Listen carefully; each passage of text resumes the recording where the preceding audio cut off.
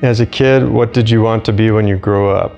That varied from fireman to police officer to FBI to a doctor to a surgeon to an astronaut. I guess it depended on how old I was. And one thing I'd like my patients to know about me is that I view the patient-doctor relationship a little bit differently.